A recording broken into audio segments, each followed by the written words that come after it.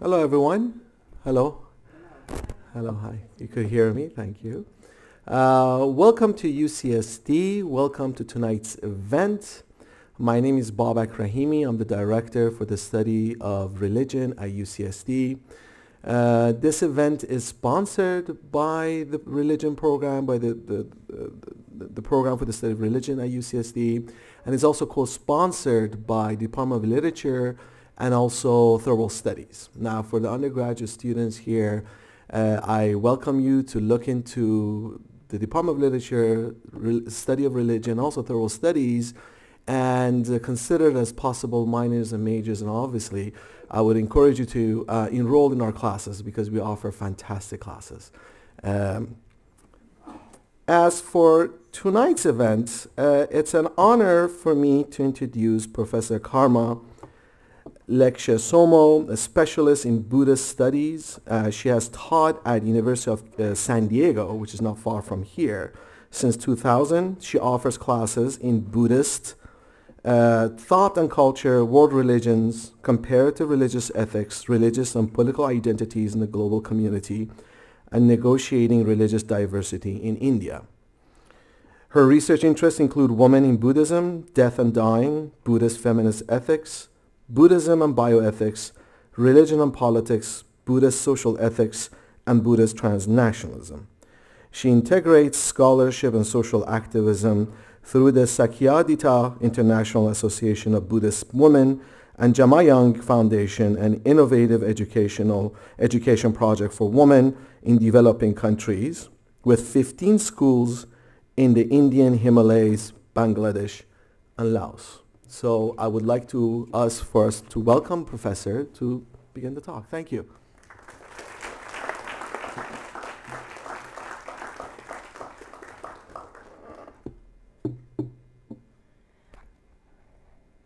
Good evening. Aloha and Tashi Dele. Can you hear me? Okay. Tashi Dele is Tibetan for congratulations. You are alive. Yeah, it's the standard greeting in Tibetan. So I'm very pleased and honored to be invited this evening to speak on the life and legacy of the 14th Dalai Lama of Tibet. So I understand that you're going to have commencement speaker this year, and that's really wonderful. We've been trying from USD for many years, but you did it. So very good, very good. I've been very fortunate to have met His Holiness the Dalai Lama a number of times. In fact, I studied in the same village where he lives for 15 years. So sort of like neighbors, you know, I mean, but we were very privileged to meet him often. And I've had an opportunity to sort of observe his life and his way of being in the world since 1972. So I started studying in India. I dropped out of some of America's finest schools and traipsed off to India. So don't do as I did. That was just, at the time, that was the right thing to do, and wound up in India in the Himalayas and a little village called Dharamsala. So Dharamsala is in Himachal Pradesh, and it's literally a village. So I was not sure exactly what to include in the presentation this evening. I had a whole bunch of slides about Tibetans in Tibet, Tibetans in the border regions, and Tibetans in India. But then I thought, well, let's focus on the life and legacy of the Dalai Lama. So too much, it was a bit too much. I think I had about 150 slides. So now we've pared it down to about 100. Yeah, so I'm going to sort of do a photo journal, you could say, maybe, of his life and his work and his teachings. He's a very famous person in the world, but there's so many facets to his life and to his philosophy that I thought it'd be interesting to look at it through photos. So my PowerPoint doesn't have any words, hope you don't mind. We start out by looking at the geography of Tibet, which as you all know, today has been absorbed into the People's Republic of China since 1959. Between 1950 and 1959, His Holiness tried to broker an agreement to allow Tibet to maintain its culture and religion and let the PRC take care of the foreign diplomacy and the currency and defense and all of that. But unfortunately, it didn't work out. And I'll illustrate, his eventual escape to India. But you can see here on the map today, this all looks like, can you see the slides? Is there any way to turn this down a bit? Or dim the lights? You can see, okay. Okay, then. You'll see that in this map, China is enormous. When we look at the Tibetan cultural region, however, we'll find that about half of China's landmass today was historically, traditionally, according to the Tibetans, part of Tibet. So we have two different, every story has two sides, right? And so we find that this story also has two sides, the Tibetan perspective and the Chinese perspective.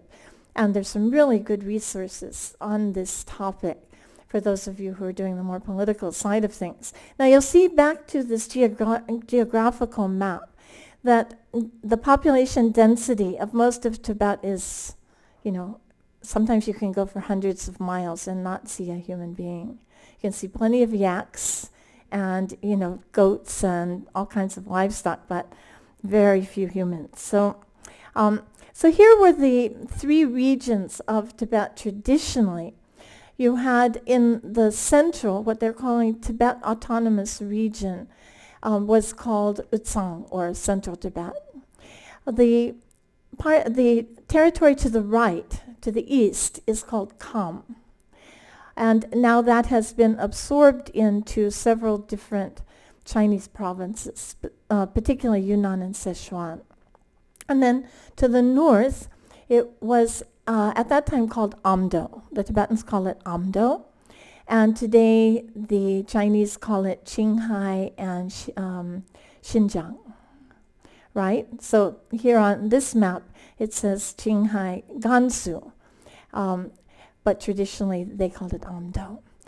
Now, Tibet is very remote, and so many valleys have their own dialect. Some of the, we could even say different languages, because many of them are mutually incomprehensible.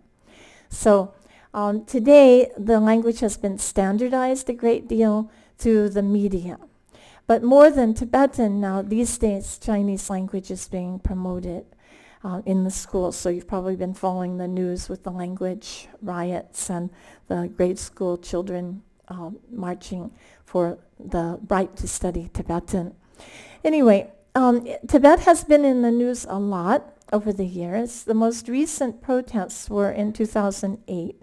And you can see from the red dots on this map that it was quite extensive. It was not simply in central Tibet. It was all over the map, literally. I've been to Tibet 3 times, and always wearing Chinese or Vietnamese robes. This was the first trip in 1982. In 1982, there were only 26 open cities in China.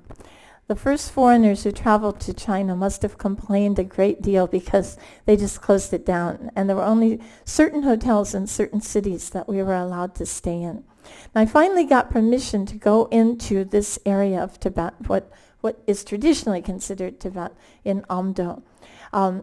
Somehow the Chinese thought I might have a Chinese grandfather. Maybe they were just being kind, but somehow they gave me a permit to travel into this area, but I wasn't able to travel to Lhasa. This particular monastery is called Labalangsi in Chinese and Kumbum, Kumbum in Tibetan. It was huge, a learning center until the 1950s. And they had, in fact, the abbot was one of the brothers of His Holiness. And this is in the area where the Dalai Lama was born. So now, I will use the term His Holiness because in Tibetan language it's considered very rude to speak about someone without using an honorific. In our language, I mean, we address people by their first names often, which has changed. When I was a kid, you weren't allowed to address an adult by their first name, right? But today it's quite common. So in Asian societies, normally one does not speak the name of the person, but uses some kind of workaround. So in the case of an elevated person in the religious sphere in Tibetan, they would usually say His Holiness. In Tibetan, they call him the Presence, Kundun. And there's a film by that name, which I highly recommend. If you're interested in learning more about his life and legacy, there are two films that I highly recommend. The first one is called Cry of the Snow Lion. It's a documentary, a really good one, with music by Philip Glass. And then another one is Kundun, Martin Scorsese. It's a feature film, but based on historical research. In fact, His Holiness's sister-in-law was the research director on the film, so it's quite accurate from the Tibetan perspective. And so, but it didn't stay in the theaters for very long due to pressure from, the PRC. In any case, Tibet has a varied topography and climate. It's not all snow, although the Tibetan word for Tibet is, Pe, but they usually call it Gangchen, the land of snows. The land of snows, because they have beautiful snow mountains and beautiful lakes as well. In the southeast of the country, though, it gets quite tropical, which is probably what gave rise to the Shangri-La legend, right? There's some valleys of southwest Tibet that really are amazingly beautiful. And so we get films like Lost Horizon and so forth that are based on this legend. And this is the Lake Kokonor up in northeast in the Amdo region. And of course there is a lot of snow in the winter, especially in the highlands. The most famous feature probably of Tibet is the Potala Palace. Potala Palace had 1,000 rooms in it. Built of stone and mud, so nothing luxurious really, but it was big and it had many shrines, hundreds of shrines. So this is where the Dalai Lama lived in the winter, and in the summer he moved down to the so-called Summer Palace, which is just sort of like a guest house, again made of mud and stone, but lots of animals there. The Dalai Lamas always like to keep, animals that came from different parts of Tibet or different parts of India, like deer and things like that. So now here you see the snow lion, and the snow lion, of course, lives in the land of snows, and it's probably a mythological animal, but the Tibetans really think it's that they were around, at least at some time. Maybe in hiding from humans but that's their legendary sort of mascot, the snow lion. And one of the largest Buddhist publishers in the United States is called Snow Lion Publications. So you can see the architecture of Tibet is very simple. In fact, you can collect the materials locally. You can just gather up the bricks, the mud, and the stone, and just smush it together. They also had a kind of rammed earth construction of the buildings, and then all you really needed to buy was the wood and the glass. But of course, wood and glass were very precious materials, so they had to be brought from far away. Glass usually had to come overland by donkey train from India. And so it had to be packed in big boxes with straw between them. I've seen it. It's quite amazing.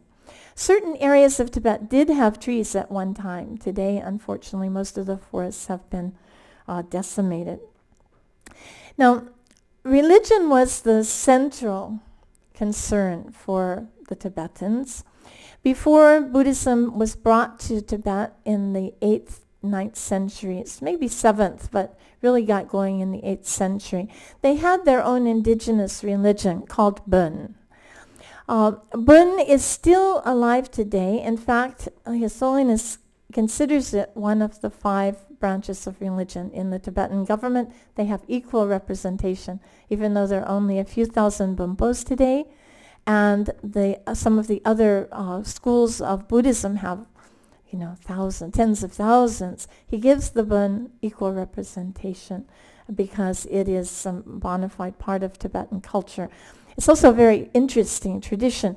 To what extent Bön influenced Buddhism in Tibet is a matter of dispute.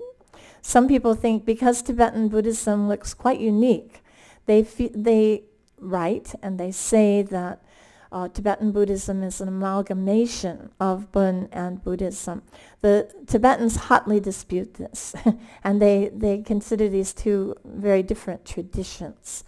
I think that there might be some influences, for example, in the way they construct their offerings on the altar, perhaps their intense concern with the question of death and dying. In these ways, maybe some of the prayer flags that you may have seen, the flags that fly with prayers that reach throughout the land, these might have had some indigenous roots. But it's not, it's very hard to verify this. Now they're searching through the Bön text, thanks to a Ford Foundation grant actually, and finding what is unique about Bön, because today Bön looks very much like Buddhism. It's been very much influenced by Buddhism. So in the summertime, the monks would debate philosophy, and this was a tradition from India from between the 8th and 10th centuries. And Tibet is the only place where the tradition survived. In India itself, Hinduism reasserted itself. They absorbed most of Buddhist thought and culture, but they didn't want to give up their caste identity. So Buddhism gradually died out in most parts of India as an independent or a separate religious tradition.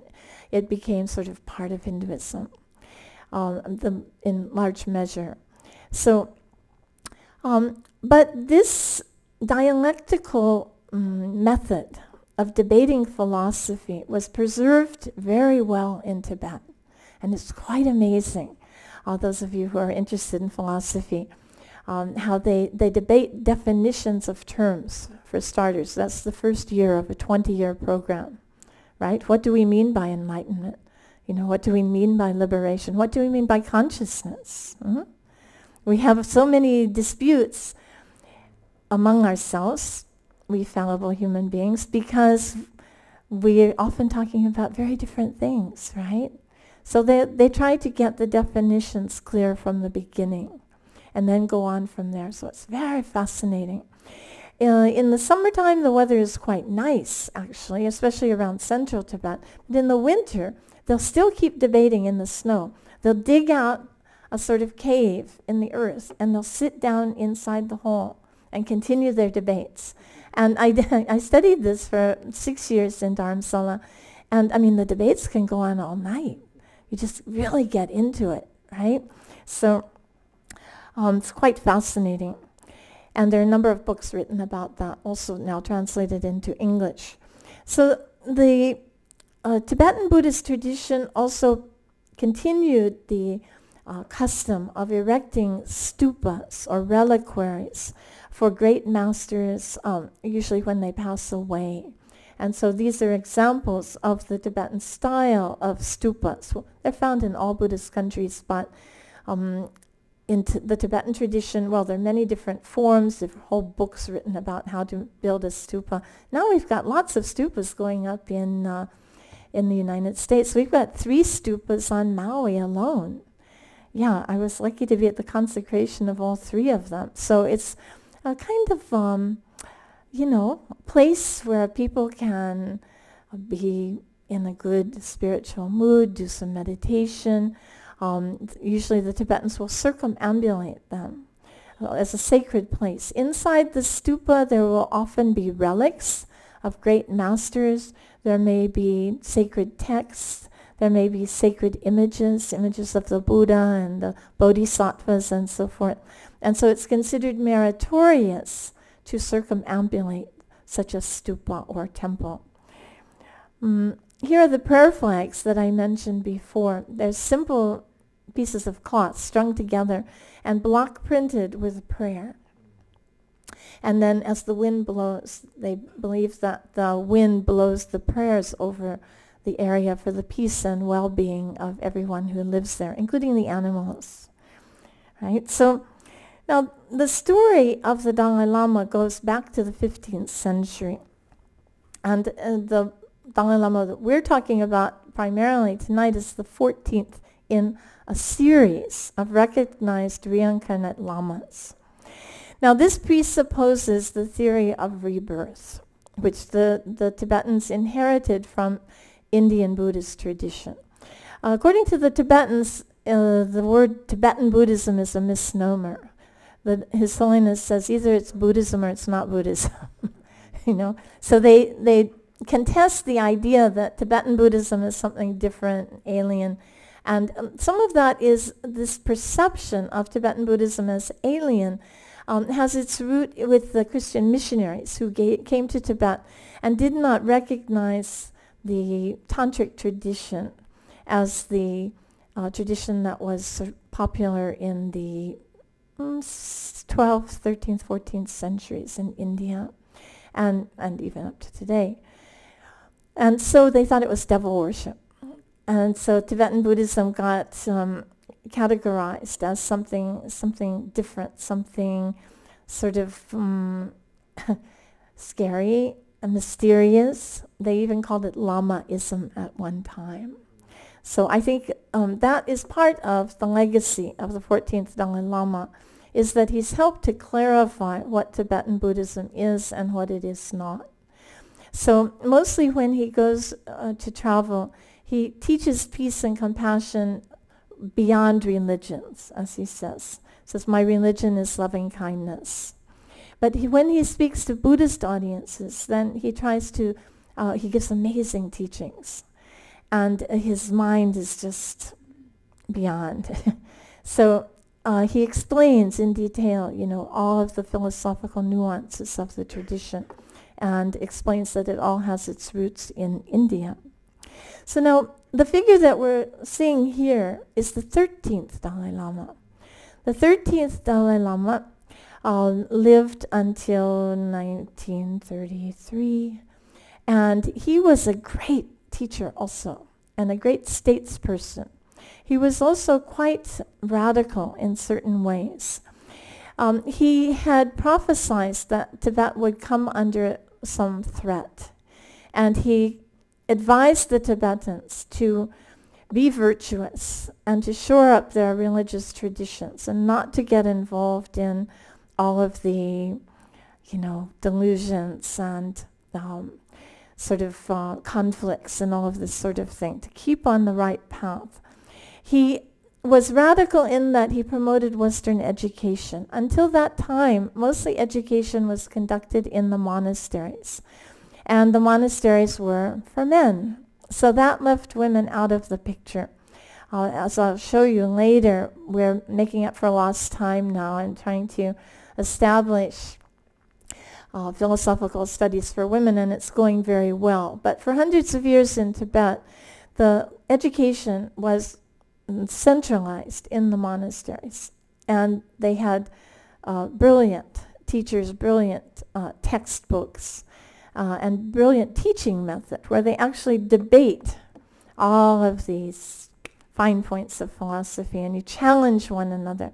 So when I was studying in India, we had 6 hours a day of debate, right? And you had to study in advance. It's sort of like what they call it, flipping the classroom. Oh yeah, because if you didn't study, when you get on the debate court, it's embarrassing. So you have to do your homework in advance. And then when you get together, then you quiz each other in minute detail. And it's so interesting. So that was the system. And when the 13th Dalai Lama started to promote Western education, it was at first the great monasteries rejected it. They resisted it because they were afraid that if they opened up to Western education, they would lose their own traditions, that Buddhism would decline. Nevertheless, the 13th Dalai Lama insisted on sending 6 young men to England. They traveled on Tibetan passports, and they went to study engineering and military science and subjects like this to try to help Tibet modernize and move into the modern world. He also advocated for the establishment of a military. And this was also hotly rejected by the monastic institutions. They thought that this was completely against the Buddhist teachings. In retrospect, of course, he was right because, well, from a contemporary sort of secular perspective, because when Tibet was invaded, they had they had about 6,000 muskets from, the 19th century or something that weren't even working. So they didn't have much of a defense system at all. And so in any case, at one time, he was so adamant about these reforms that he fired all the abbots of the big monasteries, the 3 great monasteries in Tibet, Ganden, Drepung, and Sara. Each one was like a city in itself with over 10,000 monks, a whole community there, self-sufficient community basically, except they were dependent for food on the local community. But that was pretty simple because mostly the Tibetans ate samba. Samba is ground barley flour. It's a very convenient food because you can harvest it once a year, roast it, grind it, and then carry it in a little bag. And then all you need is your butter tea, and you mix it together, and then, that's breakfast, that's lunch, that's dinner. And then if you want to go into retreat, you just take a big bag of samba, and, a skin full of butter, and all you need is to collect some water from the stream and boil it up, and you're done, right? So in any case, in these big monasteries then, like any institution, sometimes they get fossilized. And for example, with so many monks living together, you have to have a system of distribution. Now, in the Buddhist tradition, the practice of generosity is highly recommended. So giving, they say giving. So to give food to the poor, especially to give food to the monastics and to the monasteries, is thought to be good karma and to have good consequences in the future. So Tibetans would make offerings of sampa or barley flour to the monasteries, and then it was up to the officials or the workers in the monastery to distribute it. And the way they did it was that all the monks would gather for puja in the morning. Puja means a religious service. So they would get together and chant for a couple of hours, and during that chanting, they would come, the young monks would come running in with the tea, and they'd pour everybody a cup of tea, and then everybody would pull out their bag of sampa and make their breakfast or their lunch or their dinner. That's the way things worked, and it still works that way to a great extent. I was just in India in January with the Kala Chakra celebration in Bodh Gaya, where the Buddha got enlightened. And the little monks would race in with the tea, and it was almost like being in Tibetan. So in any case, he chucked a lot of them and tried to start all over again. But in the end, his intention of trying to, especially to implement land reform, because the monasteries themselves, because of this policy or this ideal of generosity, when people died, they would also give lands to the monasteries. So the monasteries did have large land holdings. And that was a point that later the communists criticized a great deal. So he wanted to do a land distribution. But again, he met a lot of fierce resistance from the monastic institutions. So he was a reformer, but he was not completely successful in his reforms. If they had listened to him, history might have unfolded differently. So here he is with the noble people. Now that was one other way to get an education, was to be in the service of His Holiness. These officials were trained in literature. Their handwriting was impeccable. And Tibetan is a very difficult language to spell. It's actually a nightmare to spell. So these officials were the experts in Tibetan grammar and handwriting and composition. So that was their job in particular. Again, we can't help notice they're all men, right? With our modern sensibility, I just had to notice. So there he was, the 13th Dalai Lama. And then he also made some predictions that there would be harsh times coming to Tibet. And you can read some of his works. They've been translated now into English. The rebirth, his rebirth then, you see, he's the 13th in the lineage, and the 14th then they set out to find. So how did they do it? Well, the attendants and the great lamas around the previous Dalai Lama, the 13th, then set out on a search mission to find the 14th. And this is what you can see portrayed so brilliantly in the film Kundun. It's the very first scene, is that the search party arrives. Now they sort of leave out the part about how the officials went to follow up on all of the tips, the clues that they saw, and many of them were sort of mystical. For example, they went out to a lake, and in the lake they saw certain letters that directed them to the northeast of the country. Many of them had dreams, right? And visions, like visions of a monastery with a gold roof on a hill, and down below a farmhouse with a blue tiled roof and a dog with a spot on one eye. And then they also, when they didn't bury the 13th, they set him upright, his body upright, and his body turned to the northeast direction. There were also many sightings of moss growing on trees in the northeast, which is very unusual. Obviously, normally it would be in the southern direction with the sun. So this all led to the idea that the 14th Dalai Lama would be born in the northeast.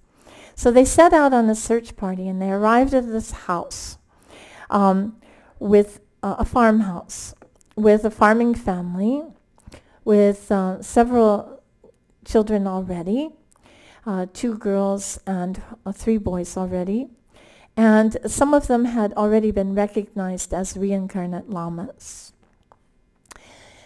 So they sort of tested the young baby, here shown in his mother's arms, with prayer beads. And this is also brilliantly portrayed in the film Kundun. And what they did was to reverse roles. The servants dressed up as lamas, and the lamas dressed as servants, just to sort of mix it up a bit, right? But when they came in, the boy was immediately attracted to the prayer beads of one of the so-called servants. And he reached out for it, and the Lama said, "I'll give it to you if you say who I am." And he said, "Lama." So, they were starting to believe that this might be the right child, the golden boy, right? Eddie Murphy did a really bad film on this. But anyway, so then they came back the next year. They went back to Lhasa, which was about a 6-month journey, and they reported what they had found. And they came back the following year and did a formal test. The way they do it is to lay out the possessions of the previous Dalai Lama, or previous Lama. He's not the only one. There are about 300 different lineages of these reincarnate lamas. They lay out possessions of his next to a copy, a duplicate. Often a duplicate that's fancier, shinier, newer, prettier that a kid might like, right? And then they check to see whether the child selects the correct item that had belonged to him in the past. Now, most of these 300 lineages are male. There are few females who are recognized as reincarnate lamas, but very few. So most of them are male. So in this case, they had his teacup. It's indispensable for a Tibetan, okay? Tibetans drink up to 60 cups of tea a day, which reminds me. Yeah, so 30 to 60 cups of butter tea a day, imagine. It keeps them nice and warm. So, and they continue this tradition in India as well. I mean, at least, 30 cups a day, I would say is about right. So, and then they had the prayer beads. Well, he'd already selected the prayer beads. They had his glasses, and they had his walking stick. Now, in the walking stick, as you see in the film, he hesitated when he couldn't quite decide which walking stick to choose, and you can see that they were really worried about that. But in the end, he selected the correct one. Later on, they found that actually the other walking stick had belonged to him at one time. So that was quite amazing. But he invariably selected the correct item. Therefore, they knew that he was, in fact, or they decided that he was, in fact, the correct rebirth of the previous Dalai Lama.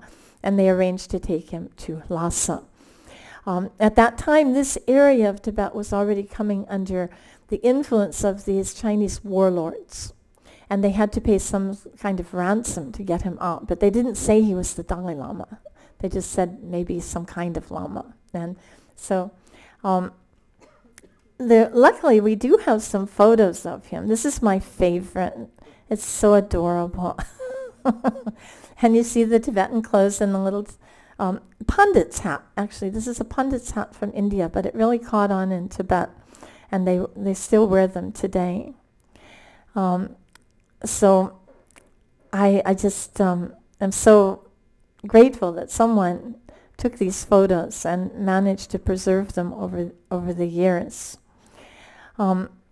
He was a fairly naughty boy. He was always, having fights with his brother and so forth, but he was quite precocious, you could say.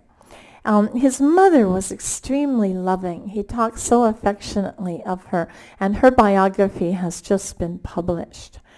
So he was taken then to Lhasa for education and was eventually enthroned as the 14th Dalai Lama, just still a child,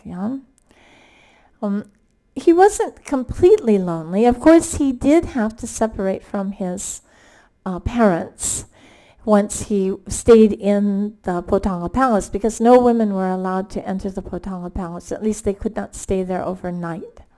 So, but he did have a whole crew of loving caretakers, monks, and some of them were sort of like playmates for him. He talks about them sometimes and how he misses them. So his mother did come to visit sometimes. His father was quite a wild man, and but they moved to Lhasa, so he did get to see them sometimes. So you see the little Tibetan outfit. So cute. And so he had a very strict schedule of studies. Every day, all the monks are required to, and nuns actually, are required to memorize certain verses. And they are given the verses in the morning, and then they're tested on them at night. Now today in our modern education systems, we don't do much memorization. But even when I was a child, we had to memorize a poem every week, right? And that, good, some of you had that too.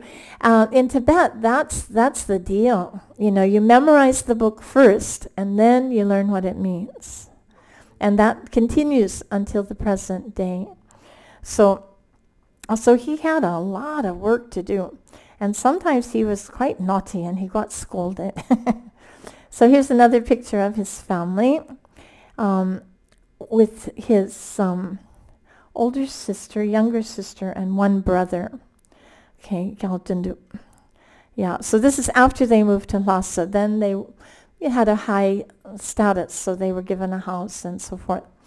And he, staying in the Potala, then was expected to perform a lot of ritual activities, sort of formalities of the position, you might say. And he learned to do all of this. And there are some touching scenes of him sort of looking out the window at the kids ice skating and thinking, oh, I'd like to do that too, you know.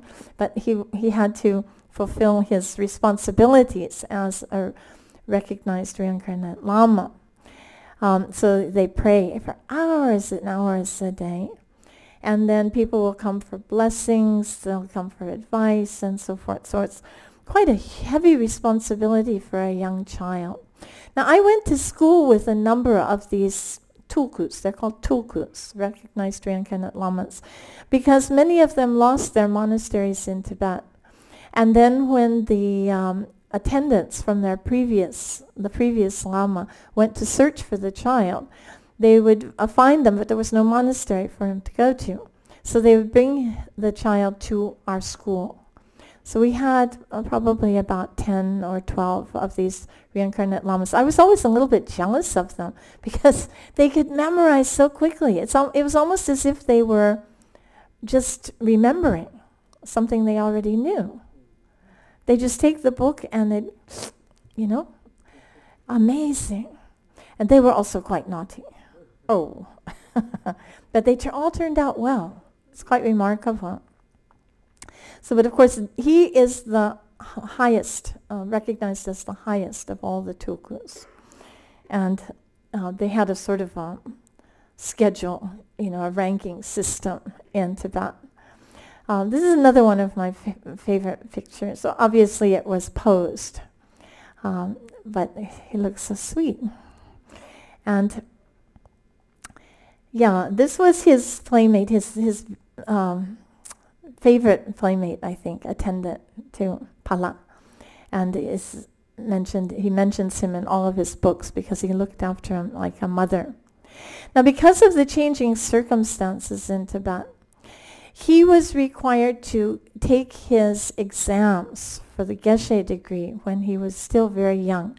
They wanted him to take over the government because the flaw in this system is that during the minority of the Dalai Lama, someone else is in charge.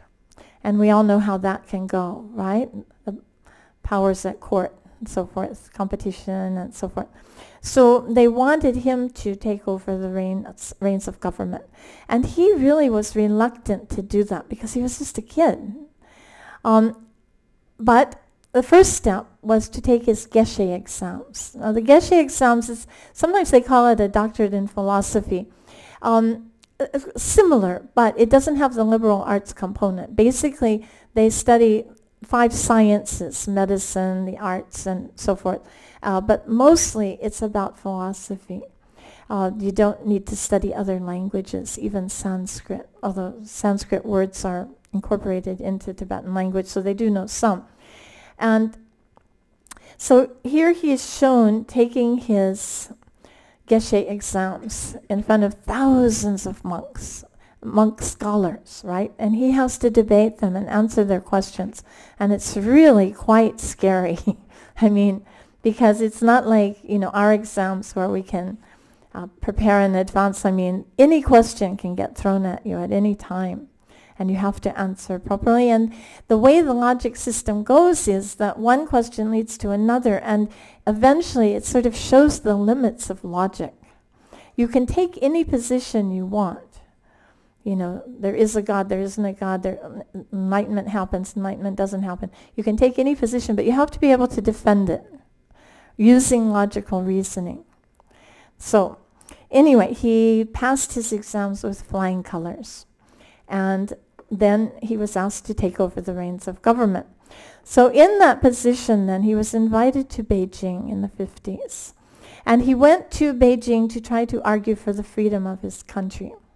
So between 1950 and 1959, he really tried to work out some kind of resolution to this impasse. Now the tensions between China and Tibet had been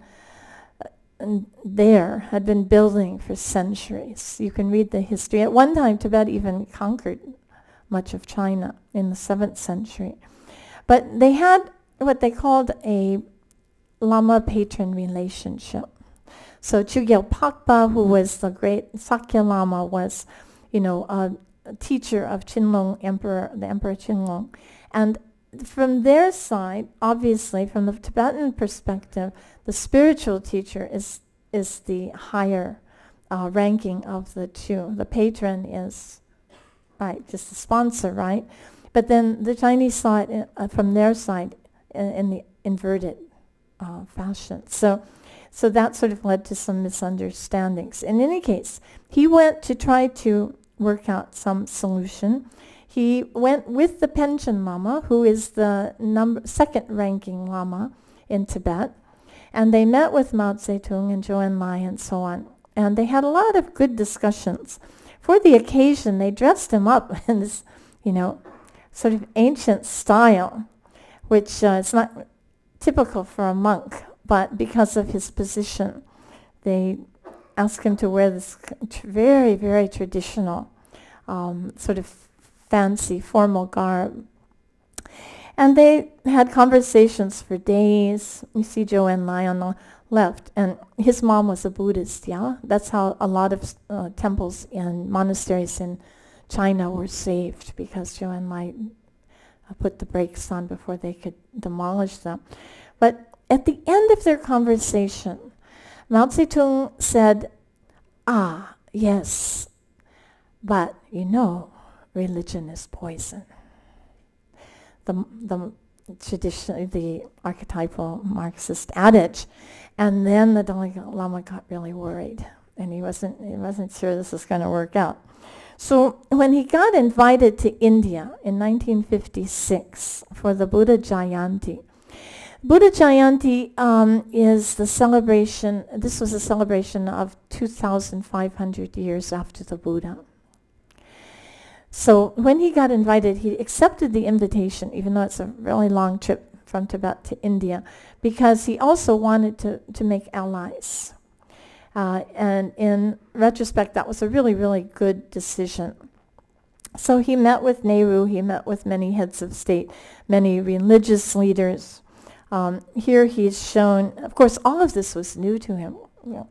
Cars and, India. India is always considered the holy land for the Tibetans because it's the heartland of Buddhism. It's the Buddha was born just over the border in Nepal and got enlightened in India and taught in India for 45 years and died in India.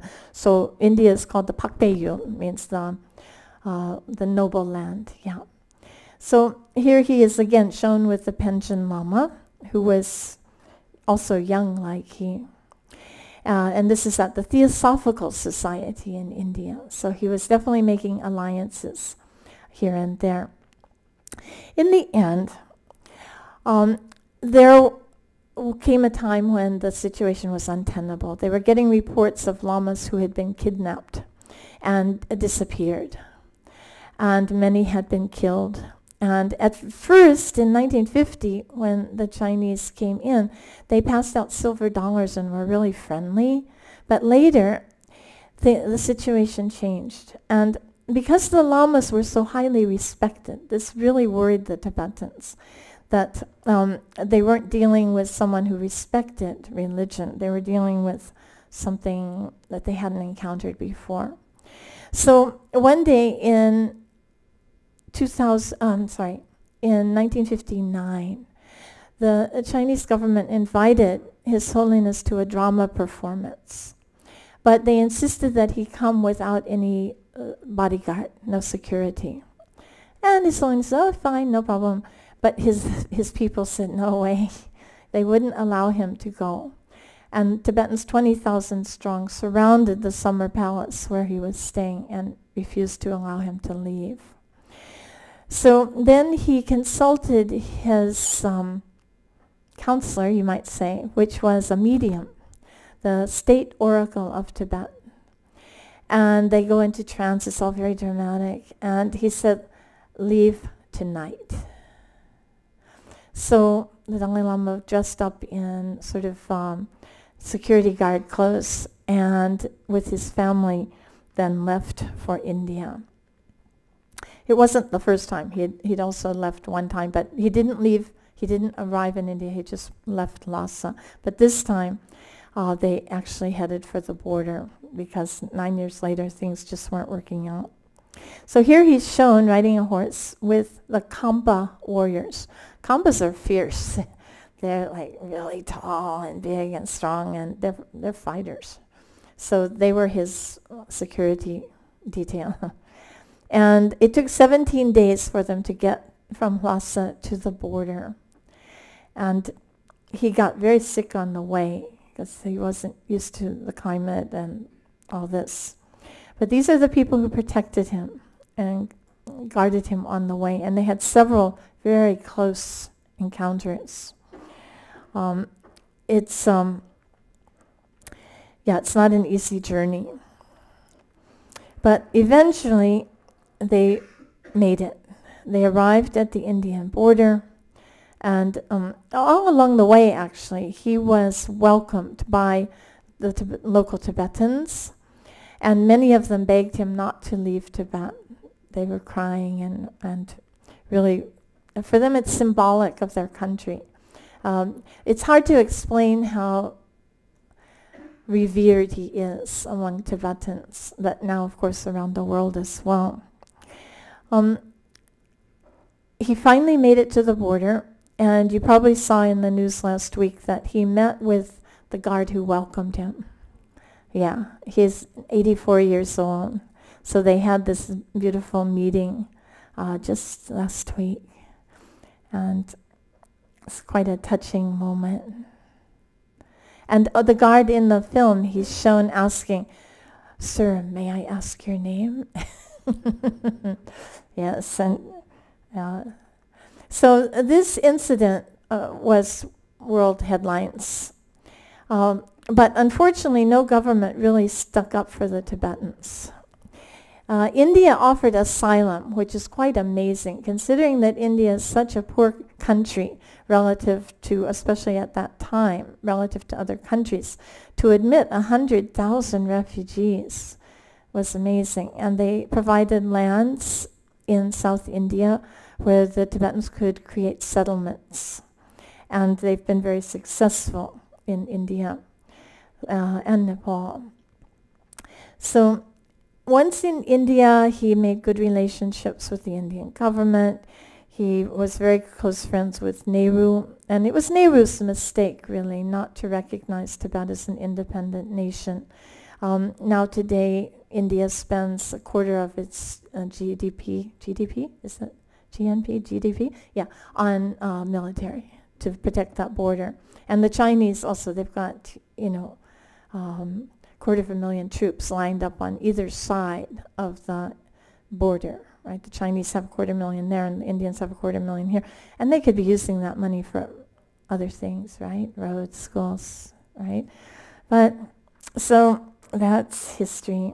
Here he's shown with his mother. They've arrived in India now. She was really a remarkable woman. I never met her, but he speaks so highly of, everyone speaks so highly of her. So I can't wait to read the book, her biography. Oh, let's repeat. Okay, so here's the whole happy family. And I don't know how you do this, but it shows his 4 brothers, his mother on the left, the older sister next, who is the one who created the Tibetan Children's Village in Dharamsala, because a lot of children lost their parents during the exile from Tibet to India. And so she created this Tibetan Children's Village, and it's still continuing today. So they educated a whole several generations of young Tibetans. And then you have the older brother. All of them are quite brilliant, and they all worked for Tibet in their own ways. The older brother is like a diplomat. He's the one who's been going to Beijing and trying to work out some resolution. He speaks Chinese.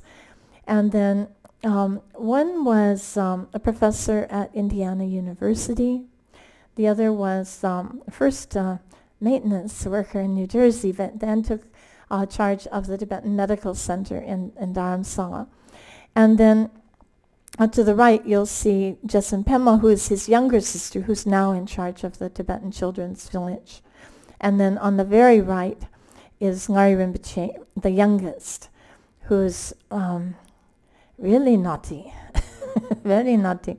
And but he actually became head of the Tibetan Battalion of the Indian Army. Yeah. So now, one thing that His Holiness did immediately was to bring together all the religious leaders who'd managed to escape. And so, contrary to, some of the tensions that divide religious traditions, I mean, the nearest friends are often the most contentious, right? And we can get together for interreligious dialogue, but can we get together with the branches of our own tradition? That's the question. So he completely transcends all of those kinds of barriers and tensions, and he brought together all these great masters and started to collect all of the books that they'd managed to escape with. Mostly, they weren't able to take very much. They'd often say, "Oh, I left Tibet without even my teacup." And that, for a Tibetan, is a disaster because, did I mention the tea, right? So you'll see the Sakya Rinpoche, the Karmapa Dujom Rinpoche to his left. To the right, Ling Rinpoche, Trijang Rinpoche, and Bakula Rinpoche. Bakula Rinpoche is actually an Indian citizen who managed to negotiate with the Indian government because he was a Ladakhi. And so they are like Tibetans, but they're Indian citizens. So in 1904, when the British drew the McMahon Line for British India, right, they drew it at the top of the Himalayas. So the people who fell on the Indian side of the border became Indian citizens. Well, that actually worked out pretty well for them because they were able to maintain their traditions. The downside was that they were cut off from their religious heartland, which was Lhasa, and all of the sacred sites of Tibet. There are hundreds and thousands of sacred sites in Tibet because of all these. They were not so much concerned about material technology, they were concerned about spiritual technology. And they developed it to an extraordinary level. So the Ladakhis and all of these border people used to send their sons to Tibet to study, but now that was cut off. In fact, many of them were arrested and spent jail time, but the Indian government got them out because they were Indian citizens. I know some of them. In any case, so that was an important thing. He immediately set out giving teachings because he wanted to preserve the culture of Tibet. And Buddhism is a large part of Tibetan culture. It's a major part. And here you can see in very humble circumstances, he would just teach whoever came. And he still does that. I mentioned that I just went to this huge gathering in Bodh Gaya. And people come from all around the world. There was translation into 60 languages. I mean, one of the biggest contingents was from Russia. Yeah. I mean, there's 3 Buddhist republics of Russia, right?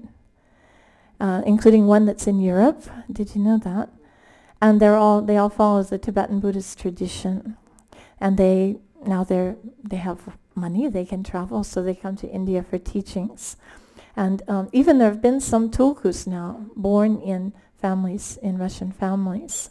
So primarily, His Holiness meditates about 8 hours a day, somewhere between 5 and 8 hours a day. So he's a combination of someone who's very, very traditional, because that's his role, is to protect the tradition. And at the same time, he's very modern in outlook. He also reads 13 newspapers a day. So I've seen him on occasion when they used to bring in this jade cup for him to drink his tea out of, right? And they'll cover their mouth with a white cloth, and they'll bring in the jade cups so that they don't contaminate it with their foul breath, right? But then His Holiness said, no more jade cups. He wanted an enamel mug with a yak on it. So they said, "Yes, Your Holiness, yes, Your Holiness." So they went and found an enamel mug with a yak on it. And then from that time on, they come in with their mouths covered, holding the enamel mug for him to drink his tea from. It's hilarious. He meets with people from around the world, because I was out in the courtyard debating for 6 hours a day. I saw the famous people that came to see him. I didn't always know who they were, but if it's like the Prince of Denmark or something, then word would get around. So, and he'd also meet some of these meditators that were invited to universities, University of Virginia, Boston University, and so forth, to be tested for their meditation practice. They would hook them up to electrodes and try to find out what the physiological and psychological benefits of meditation were. And so the yogis would come down before they went off to Boston or Virginia. They'd come to pay respect and get the blessings of His Holiness. So we also saw all these great yogis coming down from the mountains. In 1959, he was awarded the Nobel Peace Prize.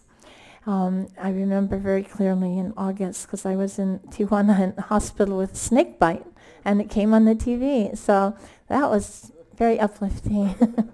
Yeah. He was also awarded the Congressional Gold Medal for his work for humanity. He's been awarded any number of honorary degrees from many universities, and so people recognize him as an example of an ethical person, you might say. Yeah, which seems to be in short supply these days. He also met many of the most famous people of our day, like Thomas Merton would come to Dharamsala, and they had wonderful discussions. He would meet with groups of Christians and Jews and Muslims. He still does all the time. I remember there was a time when some Christian brothers came to meet with him, and they had 2 days of wonderful discussions, and they agreed on so much, and they were also very respectful of their differences. And then finally their discussions concluded on a very happy note, lots of respect both directions. And then he said, "Oh, I have one more question. How do you support your monastery?" And said, "Oh, we make wine and sell it." Oh, so from a Buddhist perspective, I mean, you're not supposed to drink, right? And you're not supposed to make your living off of that kind of thing. So it was really a sparkling moment of religious difference, actually. He also met, of course, with Mother Teresa, and one of his best friends is Archbishop Desmond Tutu. So they've just become the closest of pals, and a new book has come out. A friend gave me, The Book of Joy. So these two are like peas in a pod. And they tease each other, and they have discussions, they have debates, and it's hilarious. And Desmond Tutu, oh, it's moving. Oh, I'm so glad. So you can see that he knows how to boogie, and it's clear that the Dalai Lama doesn't know how to boogie.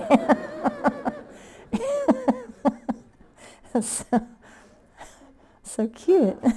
Yeah. So His Holiness has visited Hawaii a number of times. In 1994, I invited him to Honolulu, and he made a 4-day visit both to Oahu and to the Big Island. And he gave many events. One was a huge gathering at the Waikiki Shell for maybe 7,000 people. And then he gave a day-long academic event. He also met with Native Hawaiian leaders. And we also had an interfaith event, which was really lovely. So, and then we invited him for tea. But he doesn't drink tea. He doesn't eat after 12. He keeps the monastic discipline very strictly. And so we served him hot water. But, he's met with President Obama a number of times. sometimes through the back door, sometimes through the front door. But and actually, Obama's sister is a Buddhist, but they didn't mention that during the campaign. So they had some really nice discussions too. He has met with Aung San Suu Kyi, who is now the de facto Prime Minister of Myanmar. And so he's met with a lot of world leaders. He's made a lot of changes in India. As I mentioned, in some ways he's very, very traditional. For example, he'll never wear a sweater. Why?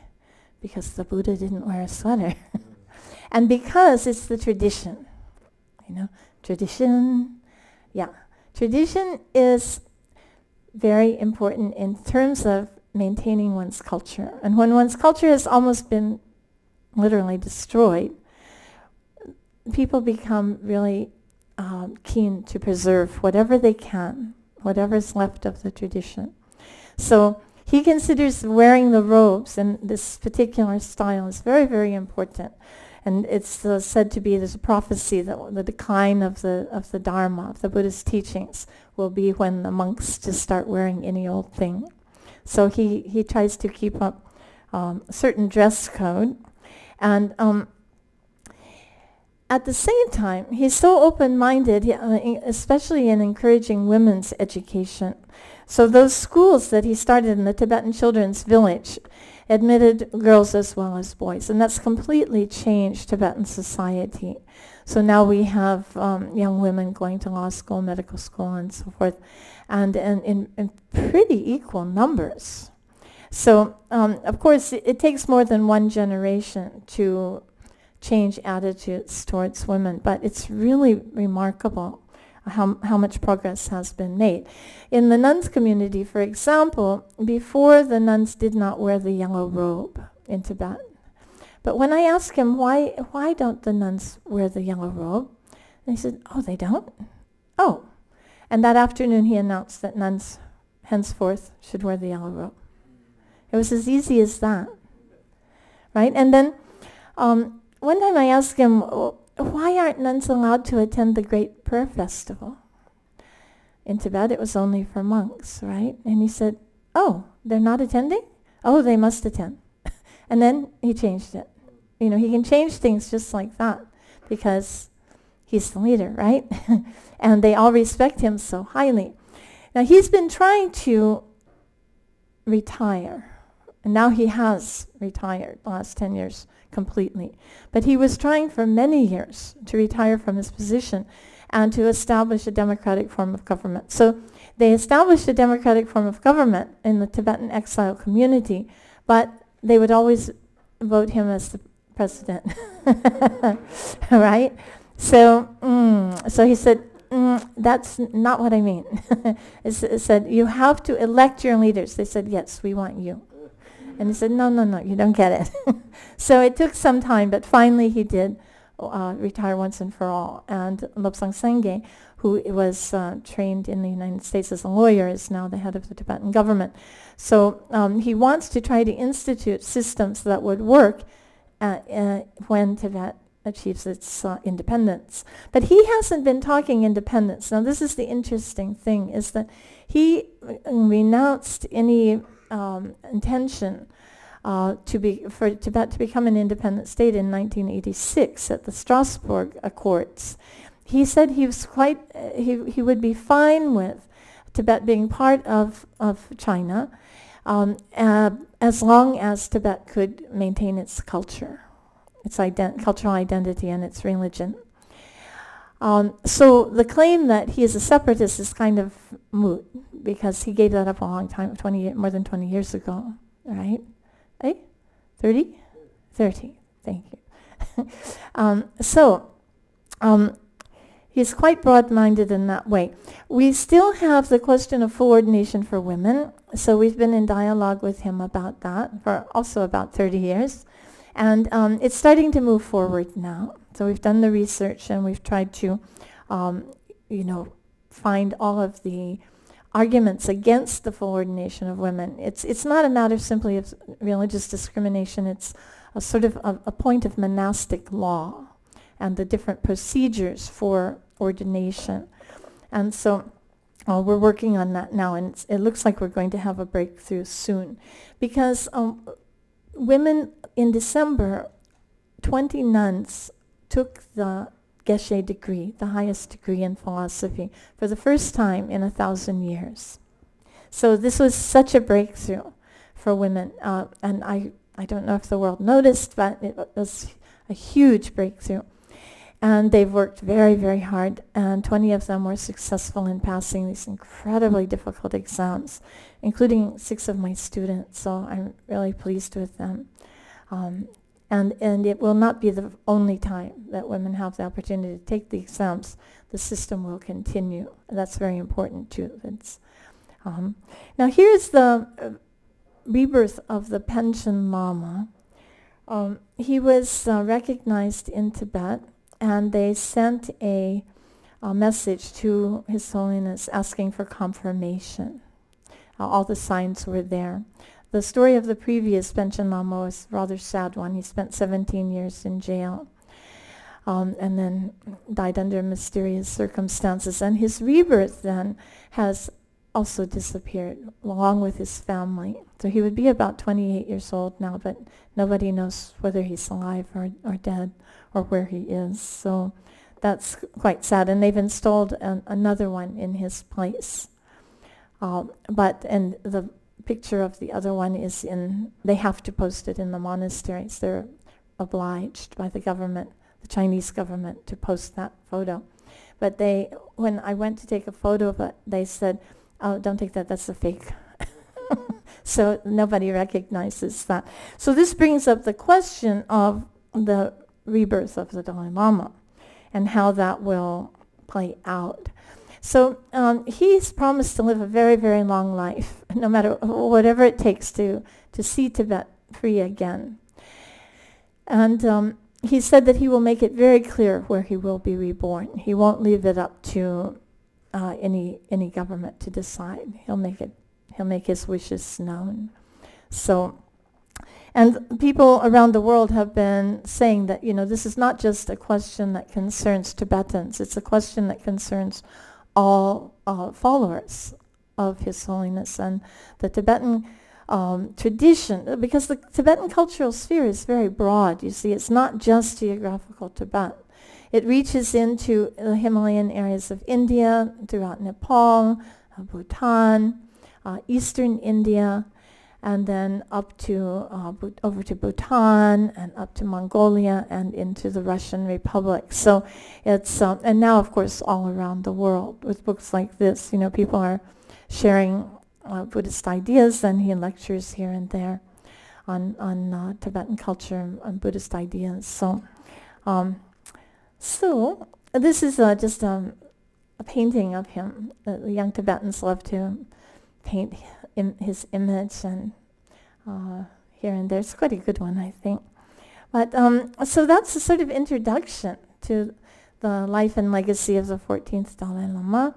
I have many stories I could tell. I remember the first time I had an interview with him, actually, was 1972. And at that time, I was not yet a nun. I was a lay woman, and I was dressed in Tibetan clothes, which is considered respectful for going to meet him.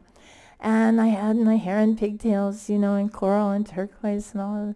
And I had just completed a master's degree with a thesis on emptiness, the Buddhist, the Mahayana concept of the ultimately empty nature of all phenomena.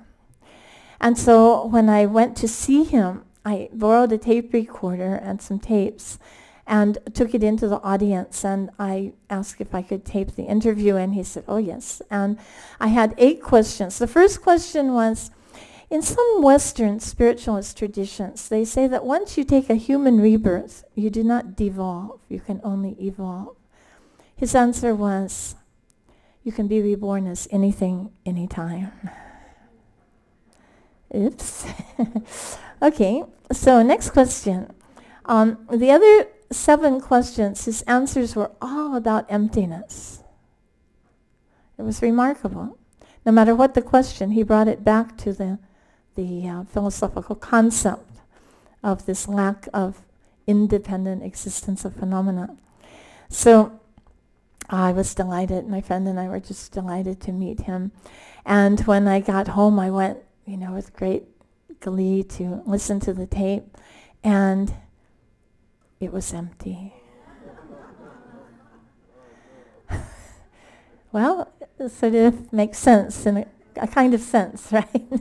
So I remember one time my mother came to India to visit me, sort of suddenly, and His Holiness was always very kind to meet the parents of those of us who studied, because he said we had come from such a long distance, and he wanted to meet our parents. So I applied for an audience with him for my mother and myself, and she'd flown in from Honolulu, and we were going up to the mountain, and then it started to rain.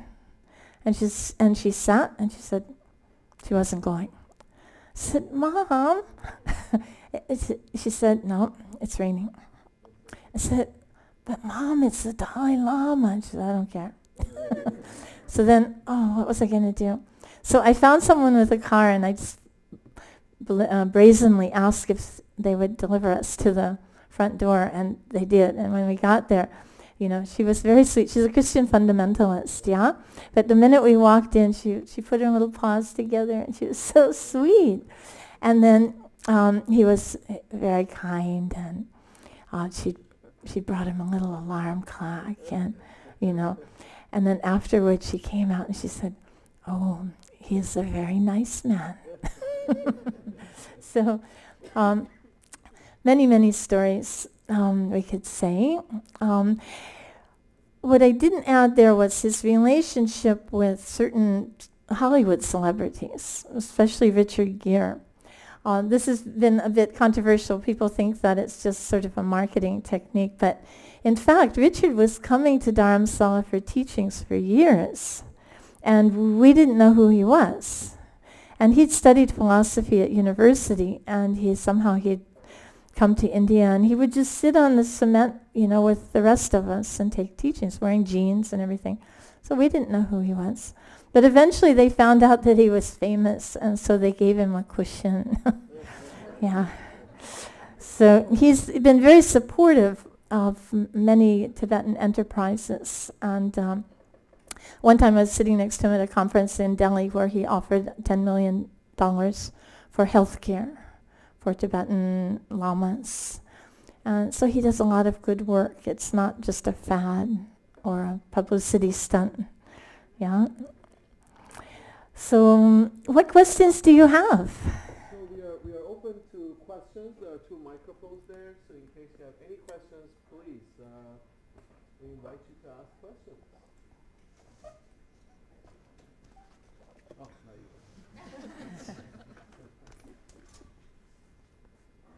Hi, I have a quick question. Yes. Thank you. Regarding the Panchen Lama, the one that China installed, I heard that he escaped the China control or whatever, and has met with the Dalai Lama and is now free. Is that true? That's the story of the Karmapa. The Gyalwa Karmapa, thanks for this question. The Karmapa is a different Tulku lineage. In fact, it was the first Tulku lineage in Tibet. And the Karmapa is ranked about 13th in this ranking system. And he was born in Tibet, recognized at quite an early age. He had left a letter describing where he would be born. He'd escaped Tibet rather early, in 1956. He saw it coming, and he'd settled in Sikkim, which was at that time, it got taken over in 76 by India. But he came out in he came out in 56, so 20 years. So it was still an independent Buddhist kingdom at that time. And he taught in India, and he was a very famous Lama. And then he passed away in 1982. And his rebirth was found in Tibet and recognized. And he was installed in Surpu Monastery, which is just Well, if the roads were good, it would be just an hour outside of Lhasa, but it took us about 3 hours over bumpy roads. So he was installed there and started his education. And he escaped about 10 years ago to India. It's quite amazing. And he's fluent in Chinese as well as Tibetan. He's quite brilliant. And he's been under the supervision, the care of the Dalai Lama since he arrived in India. And they found a monastery for him to stay in. His Holiness provided everything for him, including tutors, so that he could become the great teacher that he's developing into.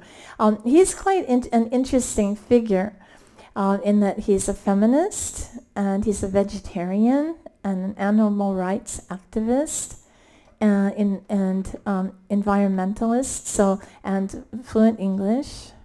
So he's also begun a process of ordaining women.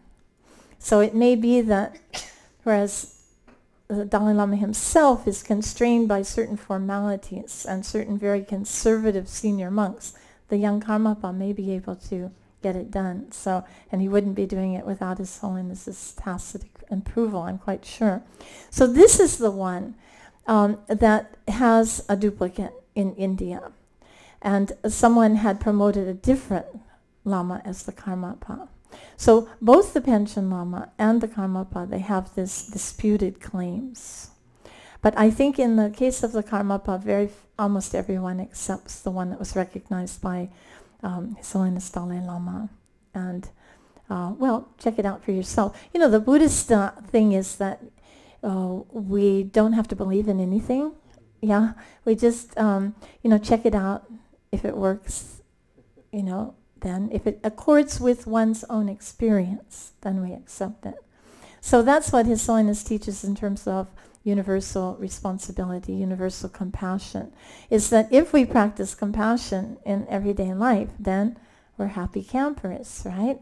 Our lives become easier, and our relationships become better, and even our health improves. So it's just a matter of checking it out for ourselves, testing the teachings and seeing whether or not they work. If so, if people want to want to practice, loving kindness, that's a good thing, right? We need more loving kindness in the world, don't we? And compassion. But he's really not into making people Buddhist. Quite the contrary. He keeps saying, don't become Buddhist. If you're a Christian, be a good Christian. If you're Jewish, be a good Jew. If you're Muslim, be a good Muslim. No need to become a Buddhist, right? Just practice your own tradition, but do it well. So that's quite extraordinary. Yeah. Is that clear? The history there of these two disputed lineages. Yeah. We have one question here. Hello. Hi. Oh, this is a little bit of a personal question, but I just was asking, what's one thing that you believe can lead to a life full of happiness? Oh. I know it's a little bit away from the Dalai Lama, but Well, it's actually quite appropriate because that's the kind of thing that he talks about all the time. It's really very simple. All we have to do is get over our self-cherishing, right? It's our attachment to self that makes us so unhappy. So by grasping at our own benefit, we're never satisfied. But when we work for the happiness of others, we naturally become happy. Right? So it's all a factor of compassion and loving kindness for others. And if we could just gradually let go of our self-concern, our self-interest, our selfishness basically, then it frees up so much energy, right? And that spacious quality of mind is what's so pleasant, what we call happiness, right? that was very poetic, thank you.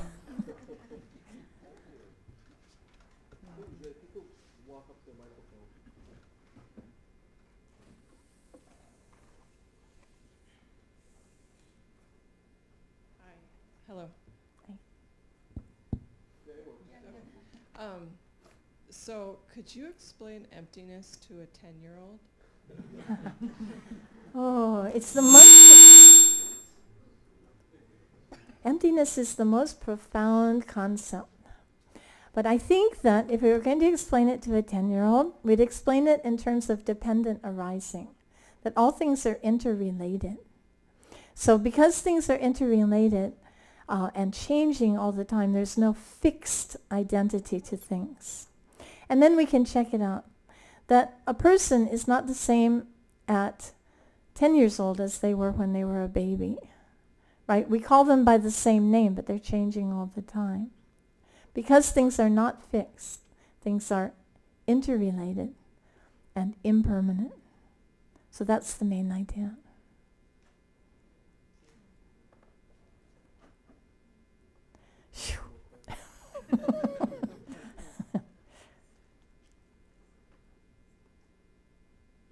Is there a copy of your thesis available to be read? Oh, actually, you know, I'm so sorry, but I burned it.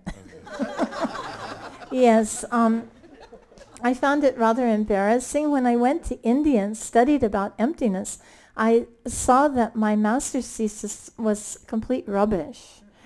And so I lit a fire in Manoa Valley, and with the resident Lama together, I threw it into the flames, and we got busted by the Honolulu Police Department, who came up and said, "Oh, no open burning." And I said, "Yes, officer, I totally understand," and put in the last pages. So fortunately, there is no embarrassing remains. Okay, thank you. You're welcome. But I do have some explanation in a book called Into the Jaws of Yama, Buddhism, Bioethics, and Death. So if you're interested in the topic, you might be interested in that book.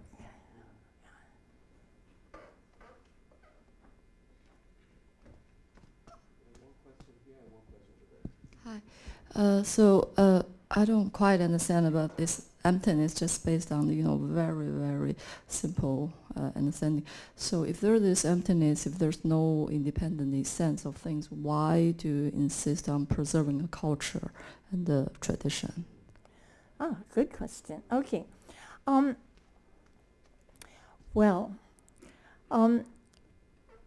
Everything is impermanent. We know that. Things are changing all the time. But there's some very beneficial aspects of culture that can be helpful for all of us, like questions about ethics, questions about compassion, wisdom. The wisdom traditions all have something to say, right? So emptiness does not mean that things don't exist.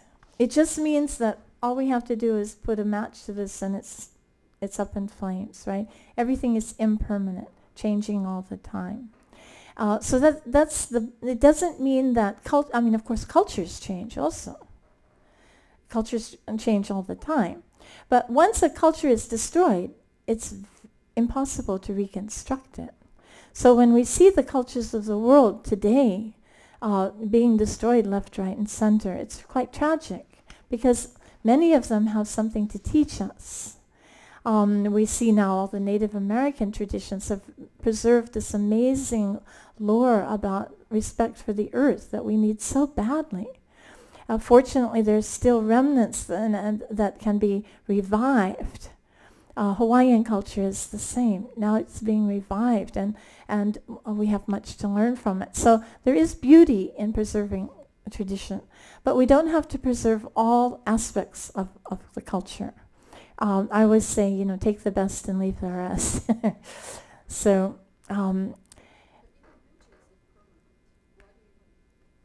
sorry? So all the good things you talk about are also impermanent. Why do you want to preserve that? Well, that's true. That's true. Also, the good things are impermanent. Also, we are impermanent. So we have to recognize that. And that's what brings the Buddhists back to the present moment. You see, if we recognize that things are impermanent and lacking in any kind of fixed eternal existence, then we appreciate the beauty of this very moment, which will never come again. Usually we're so spaced out. We're thinking about what we did in the past, what we're going to do in the future, worrying about this and that, regretting this and that. And so we miss the present moment. So that's why the Vietnamese monk talks about present moment, wonderful moment. He said, this is the time, right here, right now. This moment is absolutely precious, and if we live completely in the moment, then we can let go of our attachments to past and future, all of our fantasies and this and that, and be perfectly content and happy right now. So it's a win-win.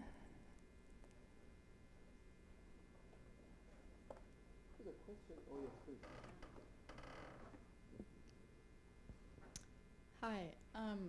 Two things. One was almost a fluffy question, which was about the photographs that you showed initially, because they were so beautiful, and I was just wondering what the background was in terms of not even the Dalai Lama, obviously the older pictures, but just the more recent ones, if those were your photographs or... Yes, some of them are, but most of the old ones I cribbed off the internet. Yeah. Okay. And then the other one, I came here somewhat with a heavy heart. I'm a middle school teacher. Tomorrow is our last day of school. You'd think I'd be elated, and I am, because that's just the nature of ending of school year. You need to end in order to begin again, I think, with that energy that it takes. And I work with as an English language development teacher. And I just had a student who all of a sudden was gone as of last week.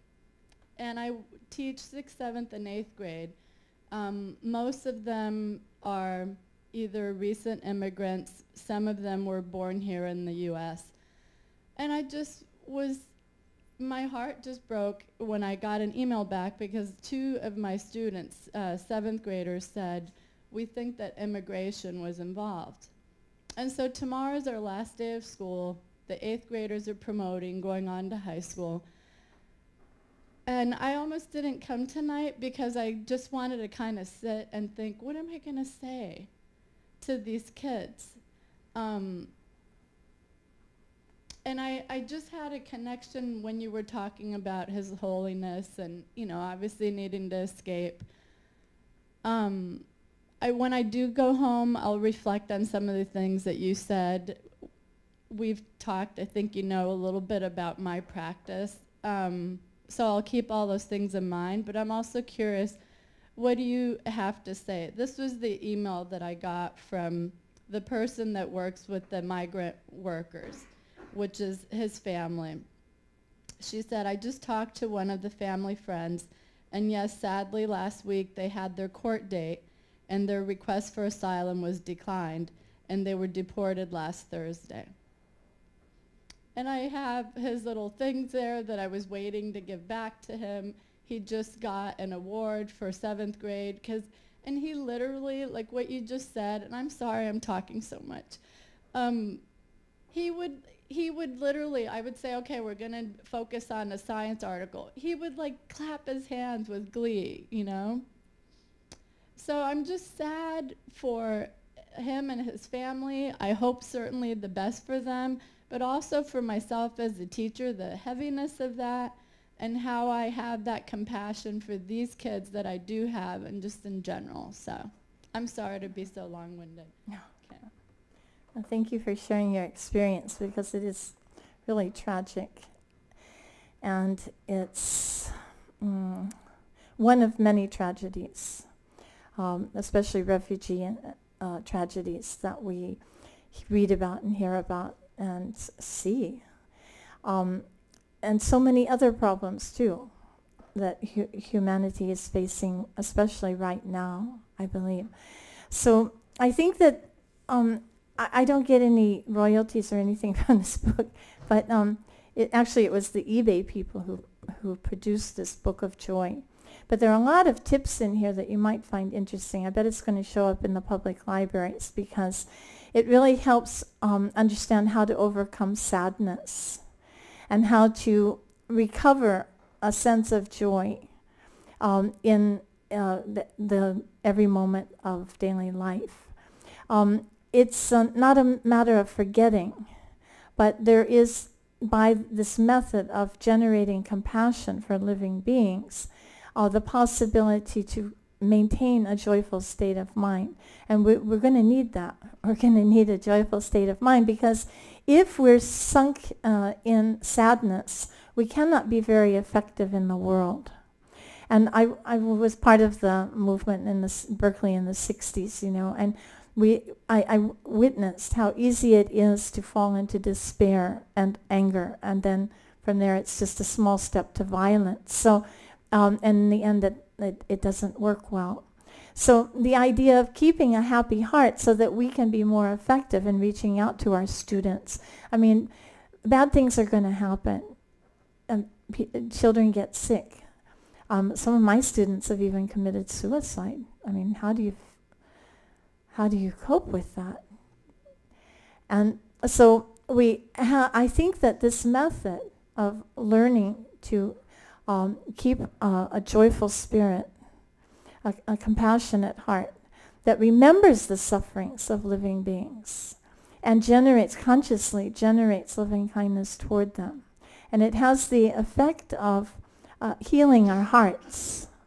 So it's very practical, and it's can be practiced by everyone. So going into the classroom tomorrow, and you have many other students too who need you. They need your joy. They need your positive outlook and your loving kindness. So I think that it's a challenge, but I think it's one that you can learn to handle. We all can learn to handle, right? Because hardships are going to arise. That's the Buddha's first teaching. You know, problems are going to arise. That's inevitable within the human condition. But how do we handle them, right? That's the main thing. How can we change our perspective on the issue? Remembering that this one child is just one. There are also millions of others who are displaced now. And then also, I'm an activist. I think that we can sign those petitions and we can work to change the laws, and we can make our voices heard in terms of immigration and so many other political problems too. Yeah. So, carry on. One more question.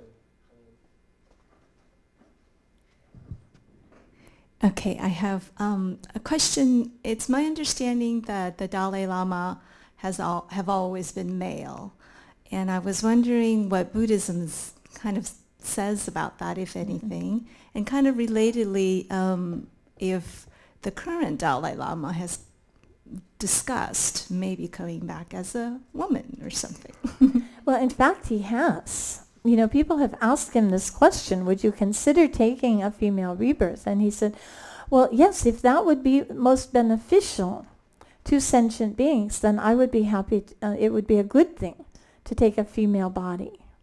He said, but if people in society don't listen to women, then it wouldn't be very effective.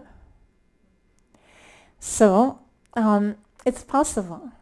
It's possible if, society is changing. At least certain segments of society is changing. So it's possible. That depends on transforming society, and we still got a way to go in terms of transforming society to a really egalitarian model. We're not there yet. But he's made many positive statements about women. For example, he said that Buddhism in the Himalayas is in the hands of women, in the hands of the nuns. And he said it about 10 years ago, and people were wondering, but now when we look at it, very few young men are becoming monks. But many young women are still becoming nuns. And they're studying very well and practicing very well, so it could very well happen. And then with this latest breakthrough, I think that with the nuns taking this highest degree of philosophy, it's going to encourage many other women. Not that everyone's going to become a nun, not at all, but to see women successful in any field is encouraging to all of us, isn't it? So I think it'd be great if he came back as a woman. But it depends. The vow of the Bodhisattva is to benefit beings as much as we can. And not just human beings, but also other animals and beings of all different forms, which could include invisible forms. And so they call it skillful means, to find the method that is most skillful for benefiting sentient beings. So we could, I remember, in Tibetan culture they have this prayer, may I be reborn as a man in my next rebirth. And some of us Western women are looking at each other, no, right? We just couldn't say it, right? And even some of my Tibetan friends, they said, oh yeah, I used to say that when I was young, but I don't say it anymore. So things are changing. I think this concludes today's talk, unless there's one more question, but I'm thinking that's probably, you must be tired at this moment. Does anyone have another question? Maybe one last question from you, Jim. We'll make this the last one. For sure.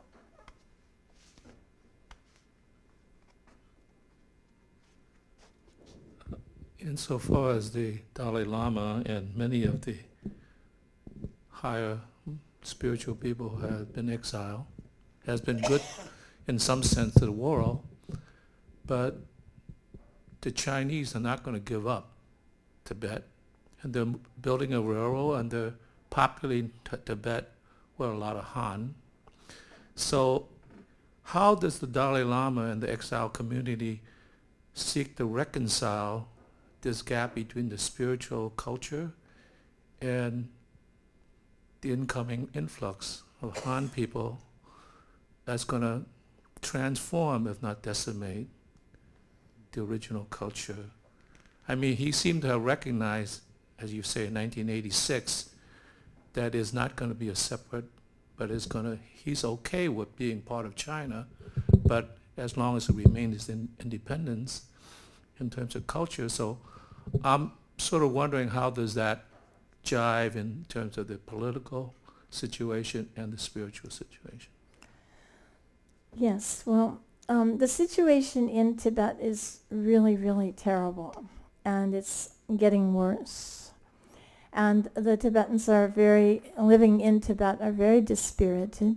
They say it's like living in prison. And they're rewarded for becoming like Han. The better you speak Chinese, the faster you're promoted and so forth.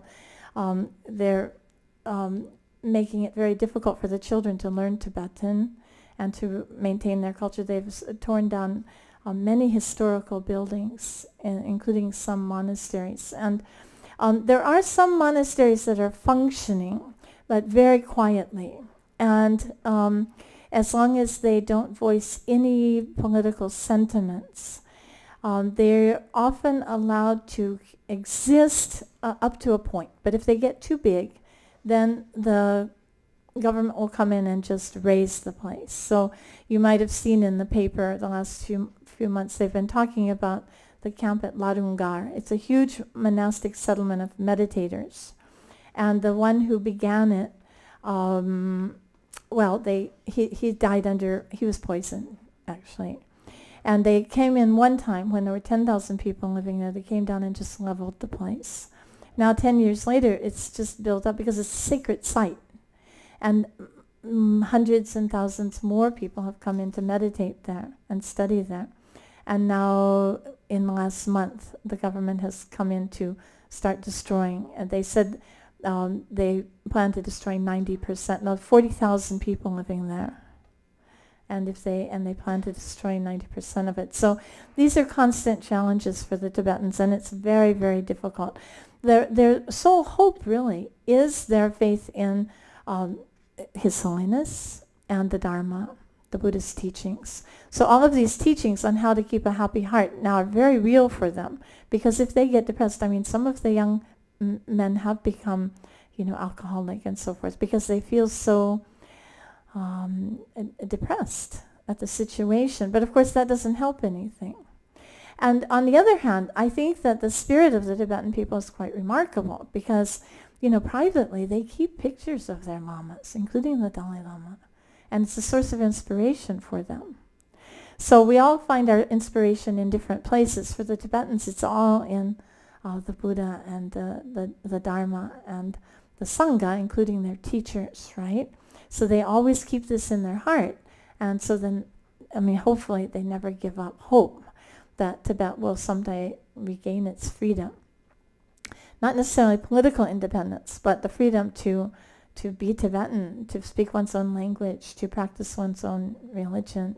You know, that's what they're hoping for. So I think it's a day-to-day challenge. And so we can, by educating ourselves, we can also help to educate others and, you know, try to prevent totalitarianism wherever it may arise. It's the same question, actually, wherever we find it. So, yeah. Okay. Thank you very much. Thank you for a wonderful talk. Oh, you're very kind. Thank you for your good questions. Thank you.